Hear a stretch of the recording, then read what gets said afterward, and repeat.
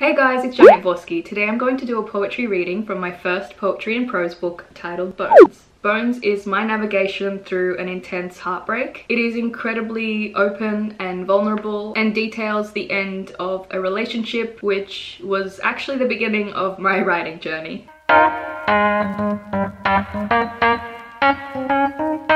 The poems I will be reading today are titled Undeveloped and Developed. Undeveloped is the first entry in the book and Developed is the last. I wanted to read these two poems in particular because I love the connection between them. I specifically wanted to dissect these two entries because they contrast each other, to contrast the beginning versus the end of my mentality throughout the book. As mentioned in most of my videos about my poetry, I love thinking about every aspect of my work and kind of like playing connect the dots, making a connection between them. Before I read them, I will caveat that the book I will be reading from is the 2021 published version. The original, which was published in 2019, varies slightly. So let's get into it. So Undeveloped is on page 4. Film must not be exposed to light. It's developed in a dark room until the time is right.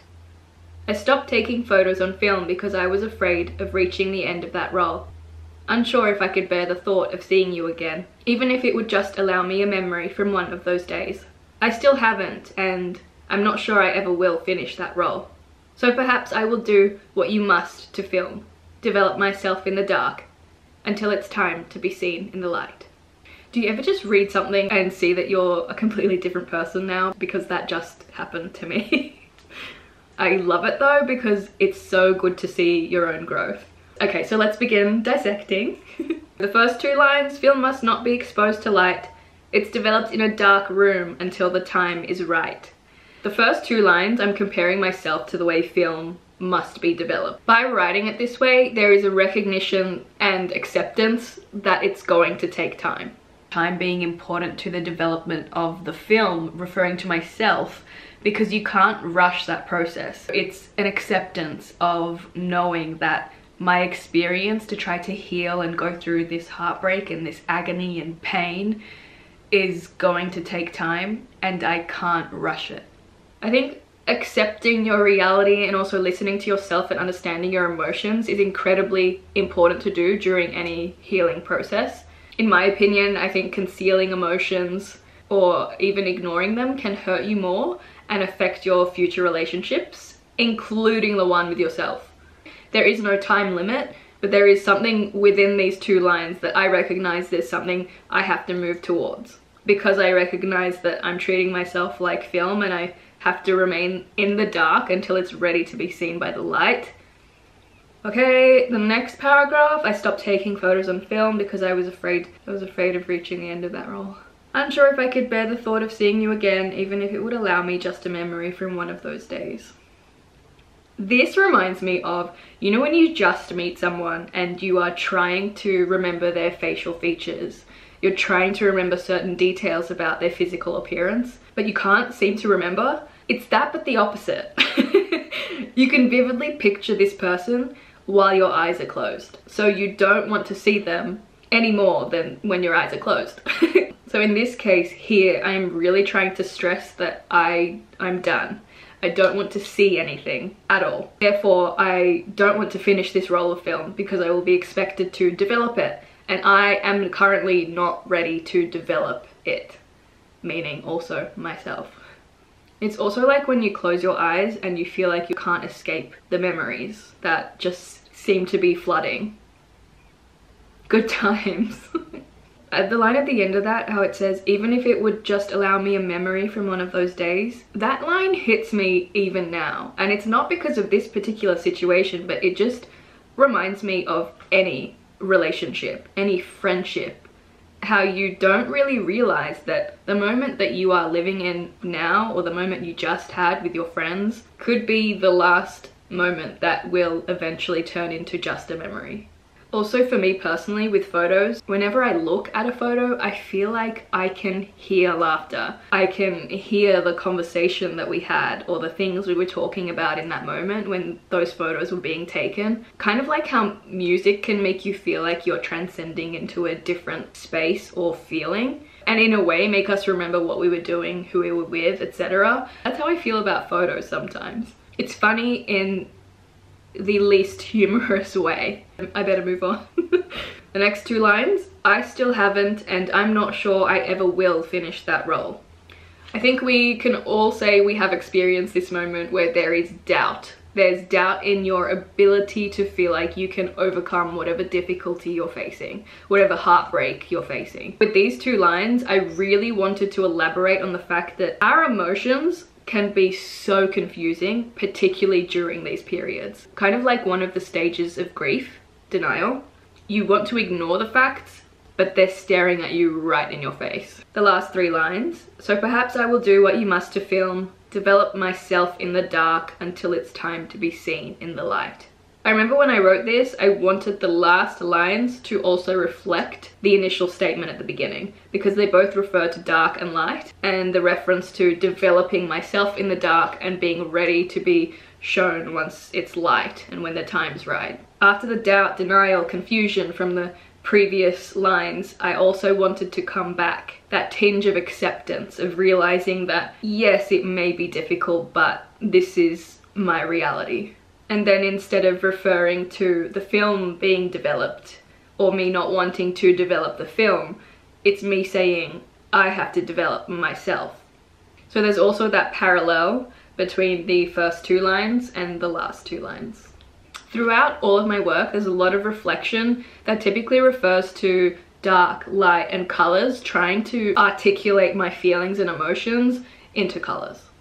So that was Undeveloped. Before I continue to read Developed and begin to dissect that, I also wanted to note the structure of this book, because sometimes I do get asked why or how I put poems in certain places, or why I chose to do the chapters the way that I did. So overall, I loved the idea of having a poem at the beginning of the book and a poem at the end of the book that completely contrasted one another and really reflected my mentality throughout the beginning of the book versus the end. With Bones overall detailing a very personal, difficult experience for me, I wanted some clarity around the structure of this book, including the placement of some of the poems. So Bones has 6 chapters in total. I had to think about that for a second. The last 5 chapters are my version of the 5 stages of grief, and the first chapter details the unraveling, so the beginning of the end. Okay, now I think we should read Developed and see how that compares. So Developed is on page 77. Sometimes after a while in the dark, you may feel you're still not ready. But sometimes, just like a train through a tunnel, you find your way out to the light eventually. I finally developed that roll of film. I've lived black and white, grayscale, sepia, and full color, and I'm thankful for the spectrum. Okay, so with the first paragraph, sometimes after a while in the dark, you may feel you're still not ready, but sometimes just like a train through a tunnel, you find your way out to the light eventually. The first paragraph of Developed, the language is completely different from Undeveloped. In this first paragraph for the poem Developed, it's in the second person, and when using the second person, it's an action being driven by the character, and in this case the character is the reader, you. So I wanted these lines to direct the reader specifically, for either a sense of comfort that it is okay to go through these emotions and feel this way, but also in the way for the character to self-reflect. With the next line, I finally developed that roll of film. I wanted to change from second person back to first to impact the reader more in a way to show them that it is possible to heal after heartbreak. I also like the parallel of particularly this line with the prior entry that I read, because I admit I have finally developed that roll of film. I wasn't afraid anymore. I wasn't hurt anymore. I was healed because I finally developed that roll of film. I also like that I added the word finally, because it can so badly feel like it's taking such a long time to go through that healing journey, especially after an intense heartbreak or breakup. So for me, it was definitely a finally moment. The last lines. I've lived black and white, grayscale, sepia, and full color. and I am thankful for the spectrum. Okay, I love this line. The last line of me being thankful for the spectrum is me understanding that to be able to successfully heal through any heartbreak or difficulty, it's important to adapt and be able to truly understand what hurts, why it hurts, how you can address the issue. It's really trying to get to the bottom of it, and when you look back, it's kind of like seeing two completely different people. As mentioned earlier, when I referred to the dark and light and how I liked referring to that as emotions and feelings throughout all my work, I also want to talk about it again, particularly with this last line, because with the last line, I added in black and white, grayscale, sepia, full color, and also being thankful for the spectrum. Why this is important to bring up while dissecting this piece is because I was no longer just mentioning dark and light as per the first entry in this book. I'm finally referring to shades, to different types of color, to tones, which reflects and symbolizes the in-betweens, every moment. The ones that hurt, the ones that made us cry, but also the ones that made us laugh and smile. This line, I was expressing gratitude to have experienced something to make me realize how deeply I felt or can feel. I'm so very grateful because I really learned so much through this process and through this heartbreak. So if you are currently going through something, just know, trust me, it gets better. Okay. I really hope you enjoyed watching me read and dissect two of the entries from my first poetry book, Bones. If you are interested to buy a copy of Bones or any of my other books, I'll leave all the links in the description down below. But thank you so much for watching, and see you next time. Hello. I don't know why I did that. I don't know why I stopped. Why did I stop? Nobody knows. And details. Undeveloped. The entry undeveloped is the first entry. Blech. I wanted to read and dissect.